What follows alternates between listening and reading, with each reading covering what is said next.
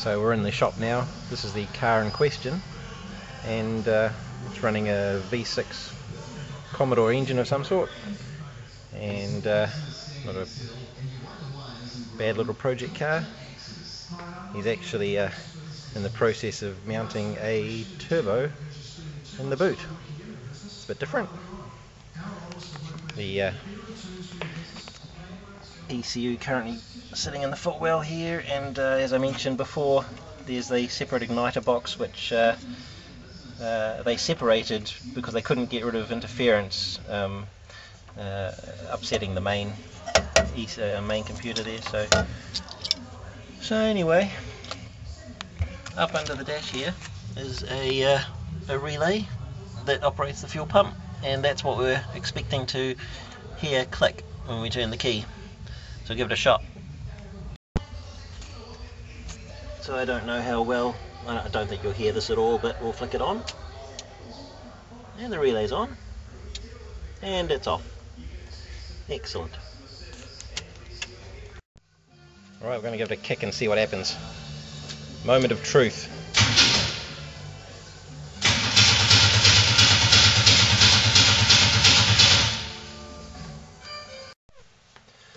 Wow, this doesn't look too good, does it? Now, this has been a real roller coaster of a thing. It's been one problem after another. So in the first video, of course, we fixed the problem with the fuel pump relay not being activated, and that was due to the transistor that sits in here. It was damaged. We replaced it, chucked it back in the car, and it worked briefly, and failed again, and it was most odd. We thought, and we replaced it a second time, and it failed again. And now if we backtrack slightly, before that, after the first replacement was working, we identified that while cranking the engine over, that there was no crank signal coming off the pickup, and we proved that by taking the signal line out of this, which is a 5-volt line that gets pulled to ground to create the signal, and by tapping the 5-volt that signal line on ground to mimic the pickup on the crank, it activated, and the fuel pump turned on, and we were getting injector pulses and whatnot. So we ordered another crank sensor, popped it on, and it attempted to fire and cough and fart, and it didn't go any further. It wouldn't start, eventually blowing the relay drive transistor again. So what I did after that is I put in a bigger one. I thought, oh, I'll just beef it up, maybe there's some anomaly that the little one that we were using, which was rated at 600 milliamps, wasn't happy with, so I bumped it up to this, which will support 1.5 amps, and just wired it over to the board, and that's been working fine. So we identified that only one row of injectors was firing. So when I looked into it a bit further, I found that these two diodes here are the back EMF suppression diodes.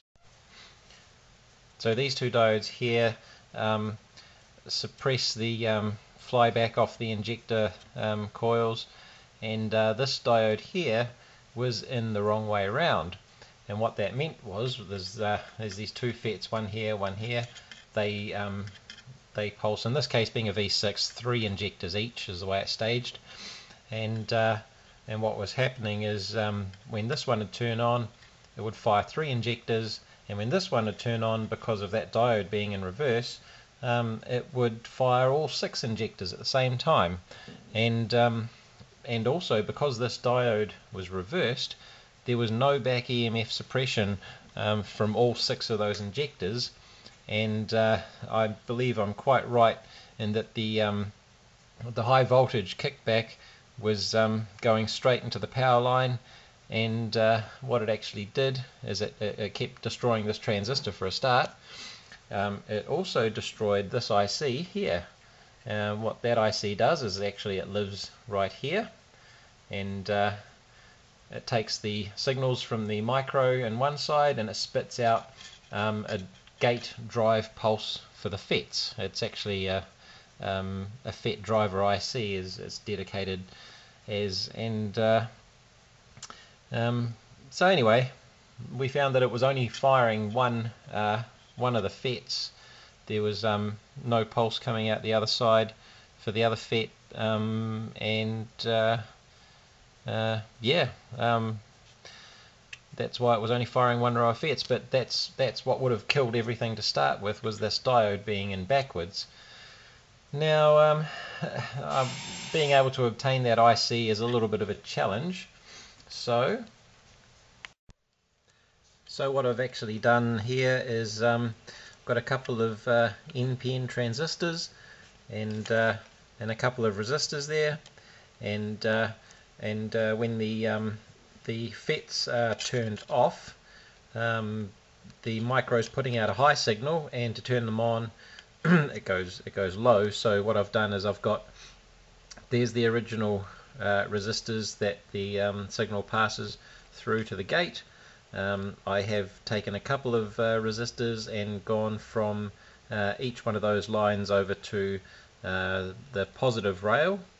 So that's pulling the gate on when the transistors are off, and when the signal goes high from the micro, it turns the transistor on, which drives the gate line to ground, and turns it off. And that seems to be working quite well. There's of course one for each FET.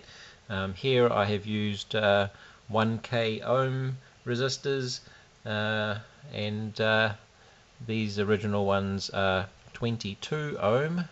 So that seems to be working quite well.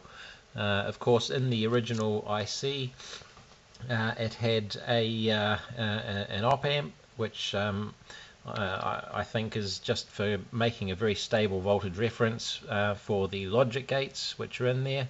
The signal would come in through a what looked like a Schmidt buffer, and into an AND gate that had a couple of outputs. One was a NOT output, inverted output, and there were a couple of transistors each way on the end of that to either drive the gate high or low. So anyway, we got that running, and now we're finding that both of these FETs are being driven at the same time. So all the injectors are firing at the same time. I don't.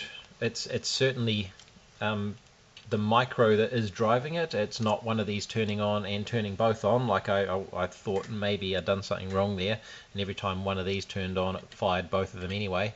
But I put the scope on the signal lines from the micro, and it's definitely sending both at the same time. So I think that's a programming issue, and something we need to look at in the tuning software. Putting this unit back on the car. Now that I've done this, we spent some time with it. It was working better. It was certainly trying to start and firing, sounding a lot more promising. We played with some of the settings as far as crank timing and such, and we're only talking milliseconds, sort of 10 to 20 here or there. and not really getting some change, but not much. So we looked at the engine a bit closer, and found, after sort of studying which exhaust pipes were getting hot to indicate which ones were firing, which ones weren't firing, and then looking at the firing order, we found out that it's got 3 coil packs which are waste spark. So it fires, one pack will fire 2 plugs, and only of course one of them will matter because it's in the compression stroke. And we found 2 of them were the wiring was wrong, so at least that part of the wiring loom was set up wrong. So we have since swapped the ignition leads over, and it almost starts. It's so close.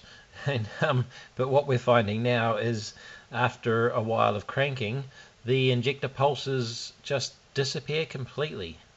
It is really bizarre. So there are still more faults with this, and the injector pulses are they are being stopped by the micro. Again, I did test that. It's not that this little circuit I've made is getting stressed and failing. There's definitely no drive coming through to these under that condition. And I did notice it's a time thing. I could turn it on now, and it would pulse the injectors for some time and then eventually stop. If I was then to power off and power on and try again, it would work, but for a much shorter time. So something's failing after a while. So my next course of action is to check the 5-volt regulator. There's bound to be something else in here that's been damaged by the high voltage spike, and I don't believe it's the microprocessor yet. I'm going to try and rule out everything else first, but I think the micro's okay.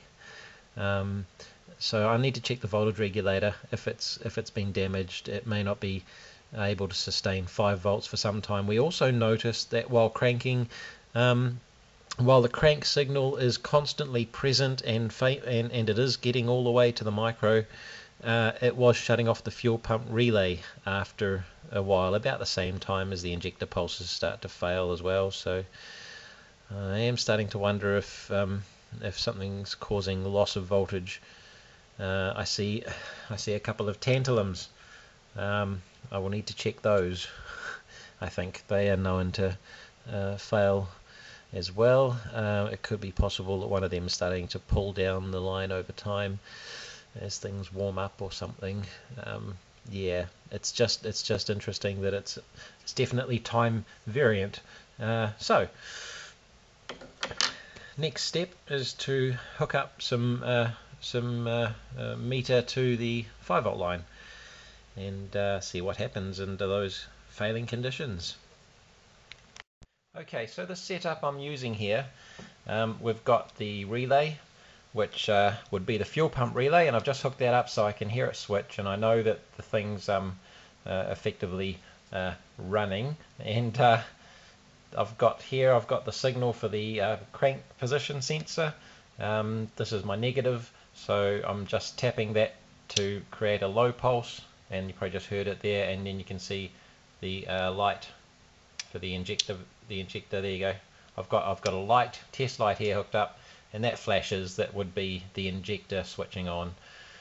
So, and I've also got the scope on the 5-volt regulator, and that's that right there. I mean, it's a little bit warm, but it's not overly warm. It's overall is drawing 170 milliamps, which I wouldn't think is much.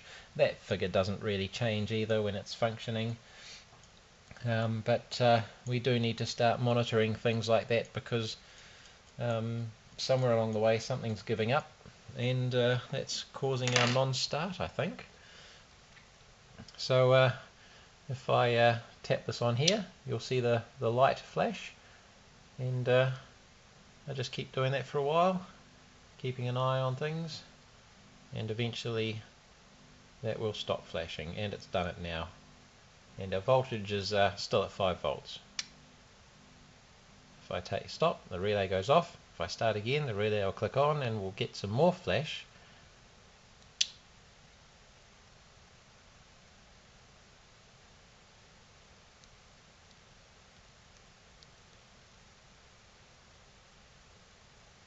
do it faster and faster to mimic a faster engine speed, but then as you can see it's gone off there.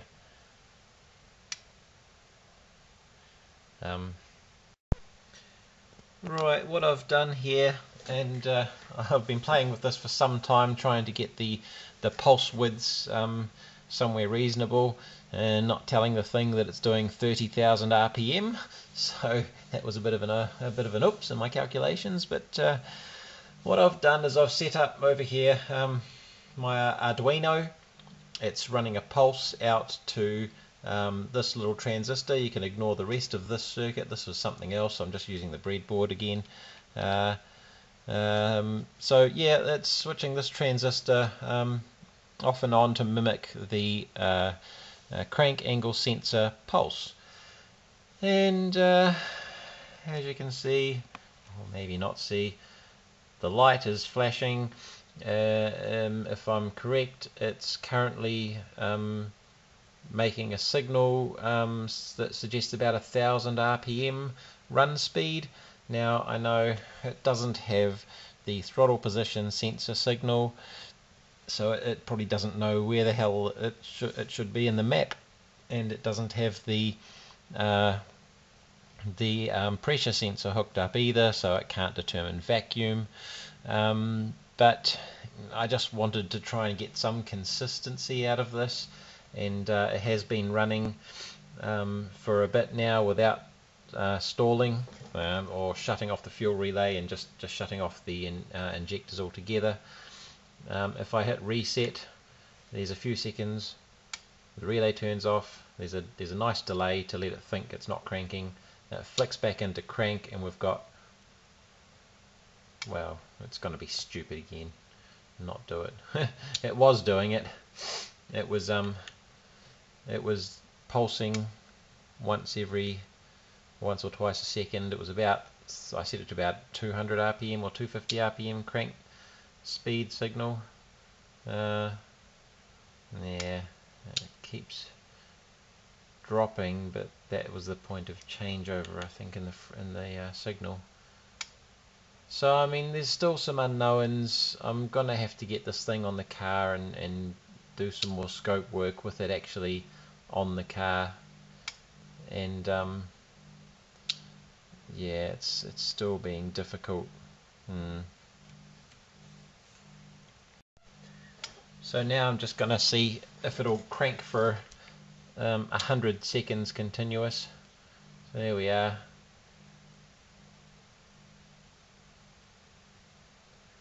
That's okay. I did have it, of course, powered off for a bit just then, and that did seem to make a difference. There, it's just gone just then. It's still running in crank. So